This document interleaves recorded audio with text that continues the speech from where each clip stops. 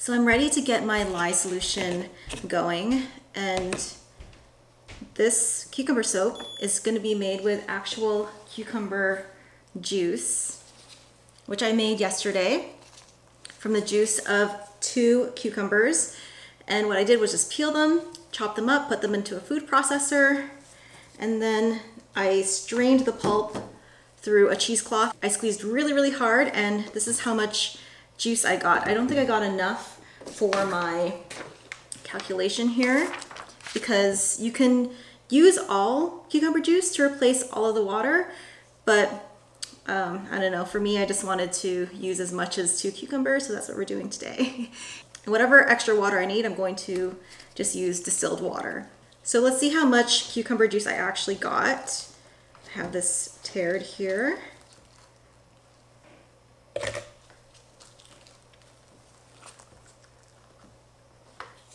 Look how pretty that is. Pretty much cucumber juice popsicles. And the reason why I froze the juice is every time you're working with fruit or vegetables that have natural sugars in them, you want that water or juice to be ice cold so that the lye doesn't scorch it. Down here. So it looks like we have 297 grams of cucumber juice. And I need 453 grams of water. So I'm just gonna minus 297 from 453. And then I'm just going to top it off with water. Looks like I'm gonna need another 156 grams of water. So I'm gonna move this into here. And I'm going to grab some distilled water. And distilled water is good for soaping because it doesn't have those minerals that tap water does and all the impurities.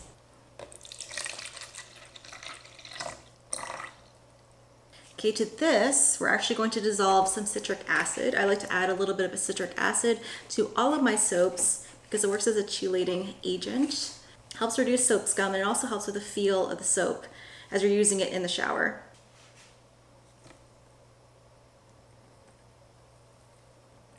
Just going to add this in here. If you're using full cucumber juice, you want to remember to add the citric acid while the cucumber juice is still liquid so that the citric acid can fully dissolve.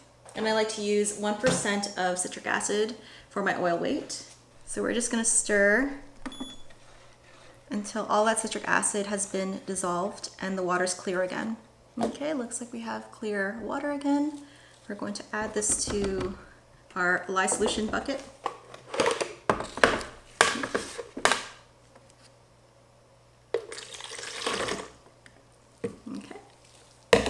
Now we're going to measure out our lye, and lye is absolutely necessary to make soap, and it is corrosive, so when you work with it, you want to use eye protection, like so, long sleeves to protect your arms, gloves to protect your hands, and to protect your lungs, because lye fumes are very uncomfortable to inhale.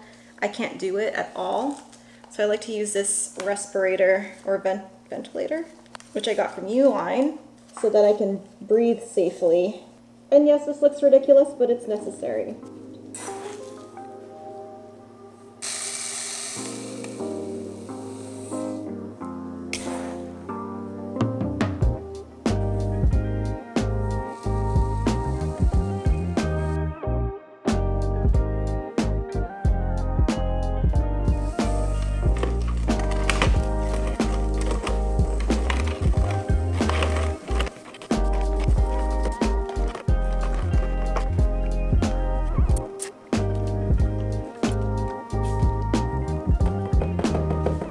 So I've set my lye cucumber juice water solution aside to cool down, and in the meantime I'm going to get my hard oil and butter mixture ready so that I can start to melt it down.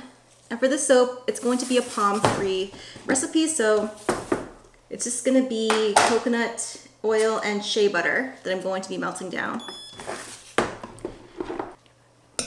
I really love using coconut oil as an oil in my soaps. It adds a nice hardness. It also has a really great cleansing factor.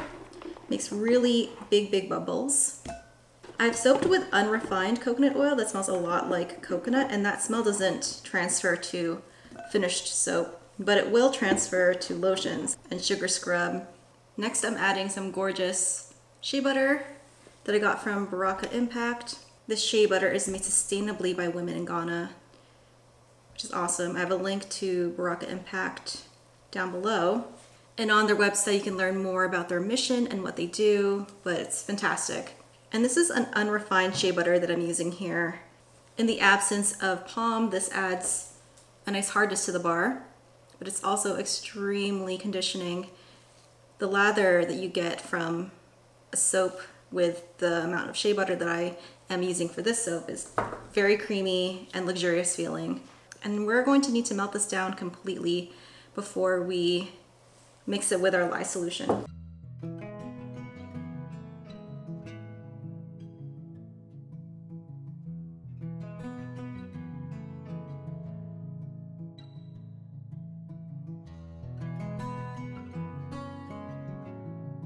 So it has completely melted.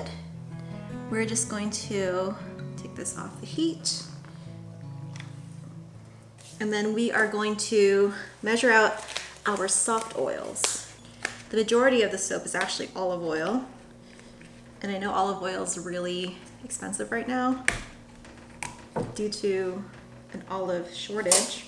I happen to have a big stock of olive oil, which I bought earlier in the year. So this is before the price of olive oil shot up. But I'm thinking if prices of olive oil were to stay the same, I don't know if I could continue using olive oil as my main oil.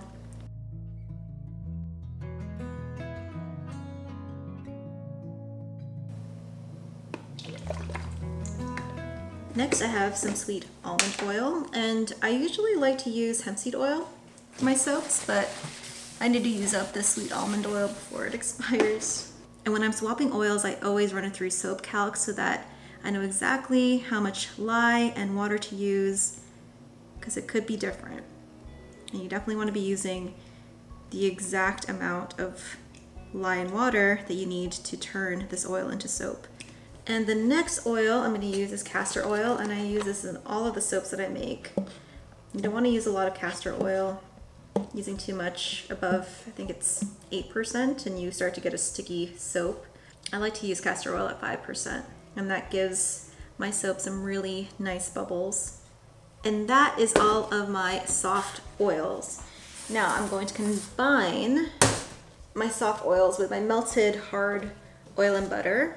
And this will help bring the temperature down of the shea butter and the coconut oil. I like to soap with my oils at below 100 degrees Fahrenheit, and also with my lye water below 100 degrees Fahrenheit. And this is the point where I like to add any powdered additives, so clays, or if you're using a powdered milk, this is where I would add it. And the additive that I'm using today is French green clay. I like to add clay to all of my soaps because it adds a really beautiful slip to the soap. It also helps to retain the soap's scent. I usually like to use kaolin clay, but since it's a cucumber soap, I'm trying to stay on the green theme. To disperse the powdered additives, you can use a stick blender to really make sure that you've broken up those big clumps.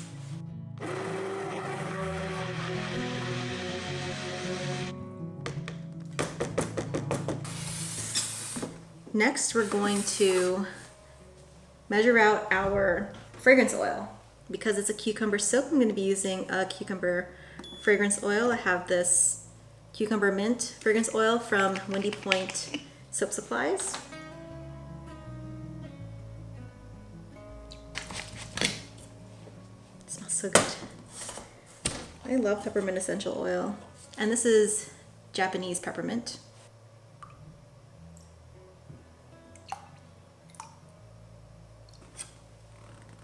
Oh, that's lovely. That is a nice blend. To color the soap, we are going to be using Golden Shamrock Mica from Fizz Fairy. And this is just a really gorgeous light green color. And for the inside swirl, we're going to do a darker green. This is Dark Green Mica by Bramble Berry. We're going to do a gold. Glitter Gold mica by Fizz Fairy, and White Diamonds mica by Windy Point Soap Supplies. Okay, my lye is ready. My oils are ready. Pretty sure, let me double check. Yep. Perfect.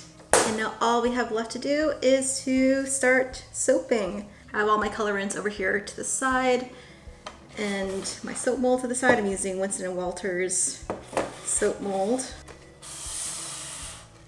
All right, here we go.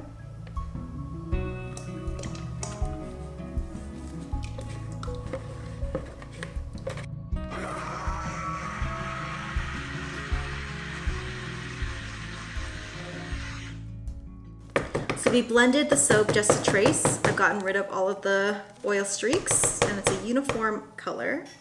So we're gonna pour half of it into this container. See that the French green clay has kind of made it a little bit muddy. So that's about half. I'm gonna color the soap mainly in Golden Shamrock Mica by Fizz Fairy.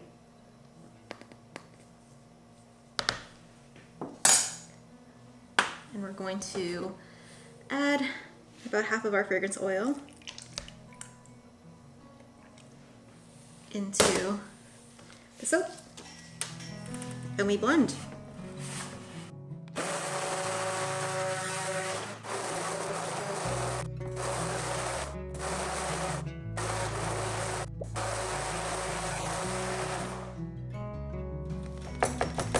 Okay, I think we have a thick enough trace.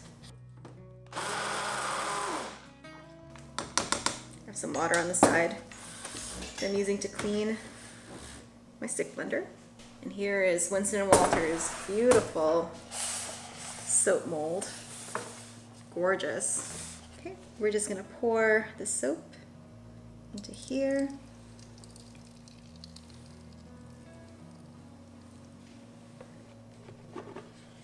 Oh, that smells so good. It smells amazing.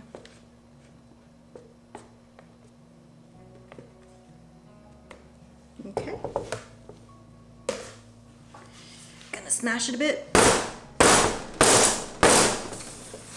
Set this aside while we do our other colors. So I'm going to pour the rest of my fragrance oil into the rest of the soap. Give it a good stir. I'm gonna bring in our other measuring cups. And we are going to add our colors. We're gonna do the dark green mica for this part. We're gonna use the gold for here. And then the white for over here. And we're going to blend everything together using our stick blender.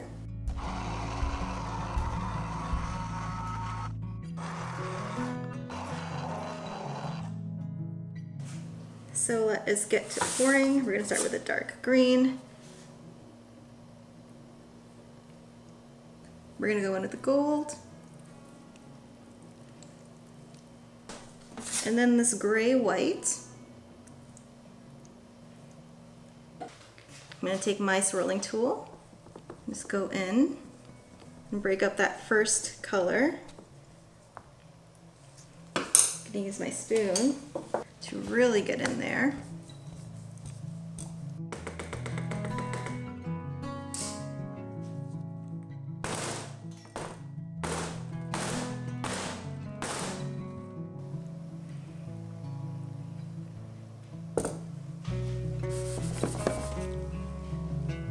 We're starting to get soap setting in on us, guys, so we're gonna have to start globbing it in.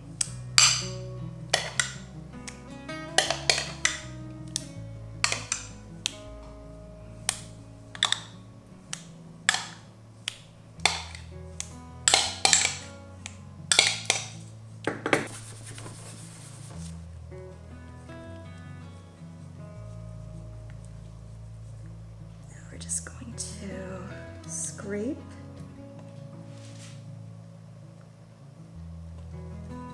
Now we're just going to do our signature waves.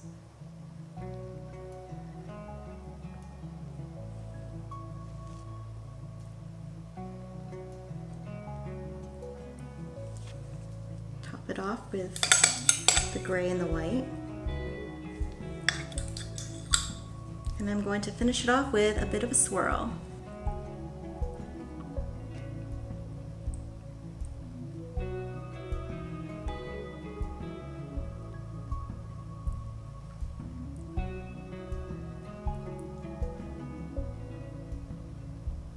I'm going to finish this soap off by adding the littlest bit of gold mica. I'm just going to spray it on the top, and this will make a really beautiful touch on the soap.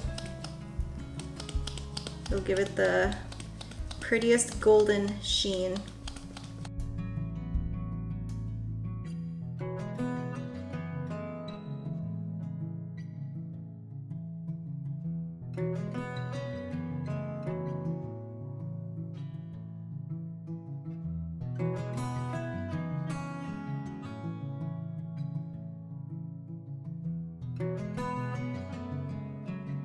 So here is the finished poured soap, and I will say that it did start to accelerate a bit on me, and my suspicion is the cucumber juice. I'm really curious about how the colors are going to turn out. It's all a big mystery until the soap gets cut, which I will do, and I'll see you guys then.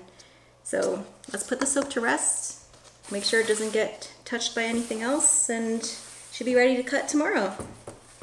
So it is the next day, and I decided to bring down an assistant, a guest star for today's video.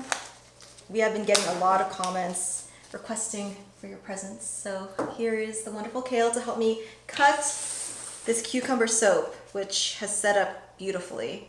I was telling Jerica that the soap looks very similar to a soap that we're very familiar with. Yeah, it kind of looks like the Georgian Bay soap, doesn't it? Except has green tones instead of blue. Yeah. From the top, it does look like the Georgian Bay. Sometimes there would be, I don't know, maybe a little less blue in the Georgian Bay.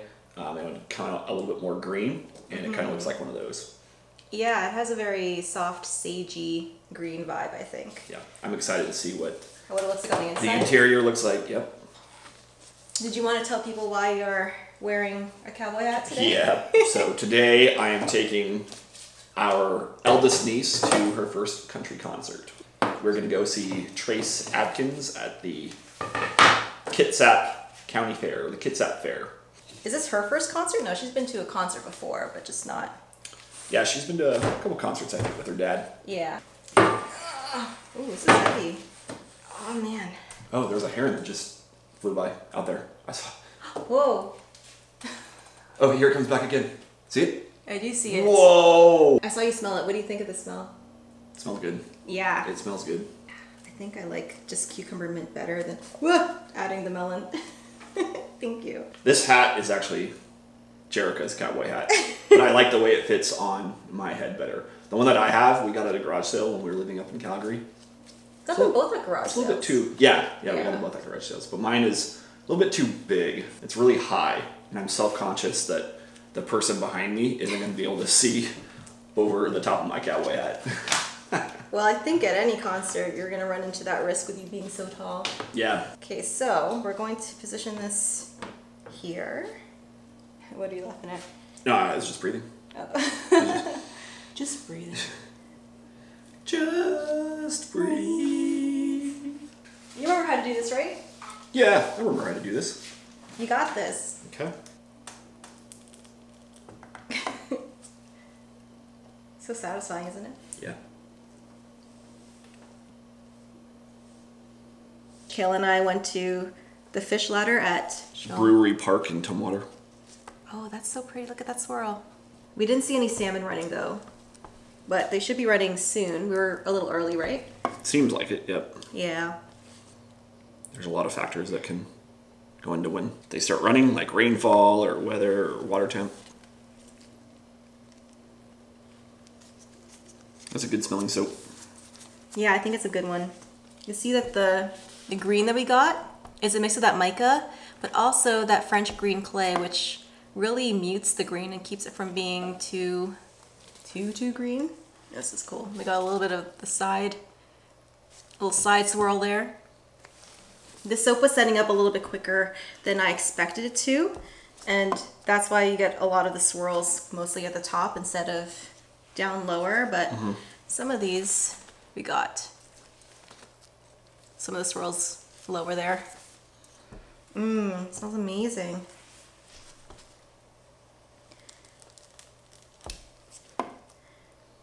Kayla and I also decided to do a Seattle date night where we saw all of the places that we visited a lot when we first started dating. Yeah. Yeah, so we saw the wheel. We didn't go into the wheel, the big wheel. We realized that the price is about the same as when we went all those years ago. Yeah, I don't think it was that much more to go on the wheel. No. The wheel's like, I don't know, 12, 15 years old now. I remember when the wheel was new. It was a big thing going on in Seattle. Everyone had to ride it. Yeah, I guess you weren't somebody until you rode it. And for those who don't know, Seattle is actually the place of the first Starbucks. And so we passed by that tourist trap or that landmark, and we noticed there's always a line to get in, but there was a really big line to get in that day, and we were wondering why, and it turns out Ed Sheeran was possibly handing out coffee there. Yeah. We read that like a week later, but the line was so long, extraordinarily long. Like Jerica said, it's usually out the door, a half block down the road, but this was like multiple blocks long. Yeah. When we first started dating, we did go inside, right? Yeah. We checked it out. Gotten coffee from there. That was fun. They have some cool, what do you call it, merchandise that you can only get there at that location. So I think it's totally worth the trip, or worth the visit if you're ever in the Seattle area, to check that out, because that's also where Pike Place Market is, which is a must-see if you are touristing around Seattle. One of the things that we like to do at Pike Place is we like to get fresh seafood there. We like to get some of the shrimp cocktail. Yeah, shrimp cocktails. So good. There's something about their cocktail sauce. It's like, we were like, what is in this? And we were first thinking like, is there like wasabi in this? But then we realized it's probably pretty heavy on horseradish. Probably, yeah. But it's delicious. It's so good. It makes your nostrils like tingle. Yeah. I love that. We also visited the gum wall, which I don't know, has lost its appeal for me over the years. I was walking up and down and I was thinking, this is kind of gross. This is people's chewed up gum. And it has a sweet smell on that alley, like gum. I was like, ugh, it's kind of icky. So I don't know if I'll visit that place again anytime soon. And lots of bees, lots of wasps, because of the so sweetness and all the gum and all the sugar. Ooh, look at this one, Kale. This is pretty. I like this one. Yeah. I like it. This reminds me more of Muskoka Woods. Yep, I was thinking that too. Yeah. Speaking of those scents that I sold under Quench Bear, I don't know if we'll be bringing back those scent names when we reopen, which is sad, but I don't know. I've been kind of tossing around a few ideas about what our signature scents will be, and they'll be similar. We'll have similar notes, but just the names I think will be different, and they'll reflect more my current interests and maybe our current surroundings. I've always wanted to create a brand around living in Washington, so that's an idea. I also really like space, so that's an idea. It's a less likely idea, but yeah, that's the fun part of having a soap business, is trying to figure out what your business is going to be specifically targeting and the themes you're going to have for your products and for your branding. I really like this one too. Ooh, pretty. It's like a butterfly. I do think I will keep having fun swirls and bright colors. I think we're gonna stick with that. I've never been a big fan of the all natural, more muted colors. I did try a more simplistic branding when I first started, but I don't know if that's really me, which is why we have that really fun logo now with the bear. The layers remind me of like looking in a canyon and seeing the different layers of rock. Yeah, a canyon? Over the... I see it too, actually. Yeah, you look up at the canyon walls and there's different layers of rock over the eons and epochs. I thought it's epochs. Hey, did we have this debate before? Google Dictionary. Yep. This is so beautiful. See, I love cucumber mint, and I'm really tempted to have a cucumber mint scent that's gonna be there permanently because I love it so much, and I know people love it too. And the fact that this bar has actual cucumber in it is a huge draw.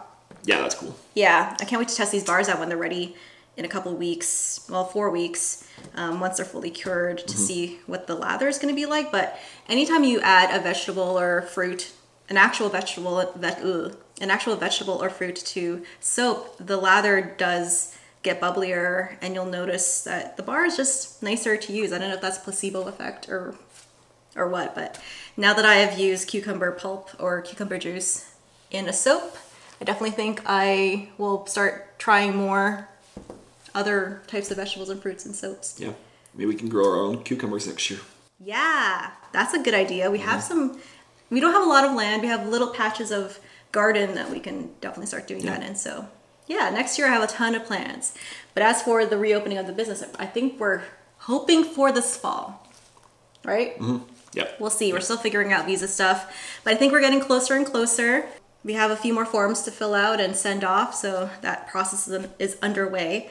But to those who were requesting Kale's presence, thank you for doing that, because I think it's so much fun to have him in the studio and have him help out. So let's have you here more often. Okay, I'll come down, cut some soap. Yeah, Kale's a little bit busier these days with his job. When he's free, I'll bring him down here. If you want the recipe for this beautiful cucumber soap with all of the steps, including how I got the cucumber pulp and used it, all of those details are in what do you call it, like a Patreon post in my Patreon, which is linked down below. And I also do printable recipes that you can print out for your convenience, so you can have it with you when you're making the thing. And you also have the benefit of asking me whatever questions you want directly. I respond to all of my patrons, and the people who support me on there, you guys are so awesome. So thank you for your support and your feedback. You are definitely the reason why my channel has continued to evolve and get better and better. So thank you. But with that being said, I think we're gonna close this cucumber soap video out. If you like this more casual, chatty type of video, don't forget to comment down below. If you were happy that you saw Kale, also let me know. And Good to see all of you too. Yeah, and we'll maybe see you in the next one. Yeah. Bye guys. Did you break? You broke your glove doing that. It's my signature.